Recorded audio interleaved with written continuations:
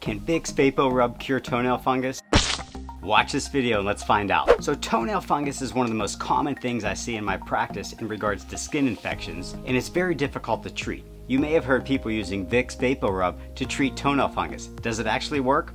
So there are 3 ingredients that are in Vick'S Vaporub. Camphor is an agent that is found in the bark and the wood of the camphor tree. Vick'S Vaporub uses synthetic camphor, so it's different than the actual original camphor. Is it effective against fungal microorganisms? Actually no. It's FDA approved for the use of skin treatments for pain, itching, cold sores, bug bites, but not toenail fungus. The second ingredient in Vick'S Vaporub is something called eucalyptus oil. Interestingly, eucalyptus oil is actually an antiseptic and has indications as an antifungal agent. Vicks actually contains 1.2% of eucalyptus oil. There was a 2015 study that showed eucalyptus oil was successful in treating toenail fungus that consisted of the superficial white onychomycosis, which is a very superficial topical fungal infection of the toenails, and it's very characteristic and has a small white discoloration of the toenail. It's sometimes also referred to as a lateral or side infection of the toenail. It's very mild and different from the thick, deformed,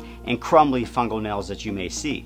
The third ingredient in Vick'S Vaporub is something called menthol, and menthol is extracted from the peppermint plant. Vick'S Vaporub contains 2.6% of menthol, and it's actually not used as an antifungal for the organisms that cause nail fungus, although it does have some antifungal properties. Menthol contains that peppery smell that's in Vick'S Vaporub and can actually be kind of appealing to rub on your toes and your feet if they do have a stinky odor. So what's the conclusion? There is actually some benefit to using Vick'S Vaporub. In fact, a 2015 study found that the eucalyptus oil was effective as an antifungal agent against the superficial white onychomycosis or the mild toenail infections.